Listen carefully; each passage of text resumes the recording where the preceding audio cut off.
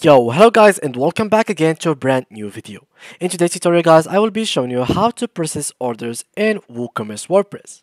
First of all guys, I will need you to go to your dashboard and then go to plugins and add new and then search for WooCommerce to have a WooCommerce in your website in the first place.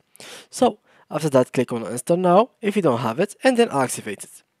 After that go to install plugins, active, and from here guys I will need you to check if it is in this section.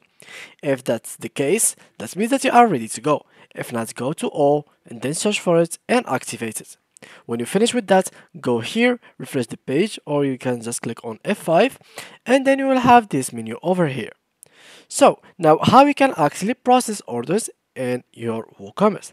First of all, let's say that you have added products and you have been having like orders, and for those who doesn't know how to make product and etc, I've made already a video so you can check it out, and you have made your payment method, so how you can actually process these orders, how you can know that these orders are coming.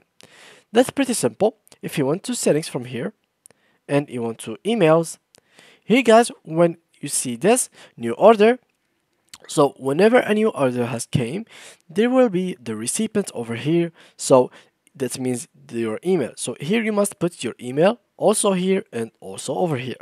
So you have to put these emails in the three sections. So whenever an order comes, they will send you automatically a message in your email. So for example, click here to manage, go down, here put the email, here set title, new order, order number, here the new order, and here congratulations on the sale or something like that. After that, click on save changes and you will be receiving informations or emails each time a client orders from your website. And the same thing goes for any other option over here, which cancelled order and failed order. So yeah guys, that's how you can process orders in WooCommerce. So thank you guys for watching and see you on the next tutorial.